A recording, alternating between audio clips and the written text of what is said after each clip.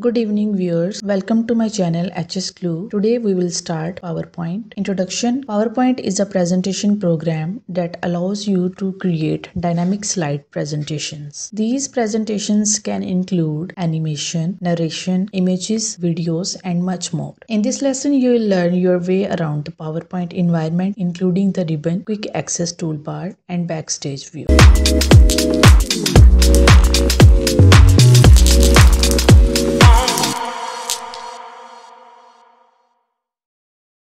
The PowerPoint interface. When you open PowerPoint for the first time, the start screen will appear. From here, you will be able to create a new presentation. Choose a template and access your recently edited presentations. From the start screen, locate and select blank presentation to access the PowerPoint interface. Click the buttons in the interactive below to become familiar with the PowerPoint interface. Working with the PowerPoint environment, the ribbon and quick access toolbar are where you will find the commands to perform common tasks in PowerPoint. Backstage view gives you various options for saving, opening a file, printing, and sharing your document. The ribbon. PowerPoint uses a tabbed ribbon system instead of traditional menus. The ribbon contains multiple tabs, each with several groups of commands. For example, the font group on the Home tab contains command for formatting text in your document. Some groups also have a small arrow in the bottom right corner that you can click for even more options. Showing and hiding the ribbon. The ribbon is designed to respond to your current task, but you can choose to minimize it if you find that it takes up too much screen space. Click the ribbon display options arrow in the upper right corner of the ribbon to display the drop-down menu. Auto hide ribbon. Auto hide displays your workbook in full screen mode and completely hides the ribbon. To show the ribbon, click the expand ribbon command at the top of screen. Show tabs. This option hides all commands groups when they are not in use, but tabs will remain visible. To show the ribbon, simply click a tab. Show tabs and commands. This option maximizes the ribbon. All of the tabs and commands will be visible. This option is selected by default when you open PowerPoint for the first time. Using the Tell Me feature. If you are having trouble finding a command you want, the Tell Me feature can help. It works just like a regular search bar. Type what you are looking for and a list of options will appear. You can then use the command directly from the menu without having to find it on the ribbon. The quick access toolbar. Located just above the ribbon, the quick access toolbar lets you access common commands no matter which tab is selected. By default, it includes the save, undo, redo, and start from beginning command. You can add other commands depending on your preference. To add commands to the quick access toolbar, click the drop-down arrow to the right of the quick access toolbar. Select the command you want to add from the drop-down menu. To choose from more commands, select more commands. The command will be added to the quick access toolbar. The ruler,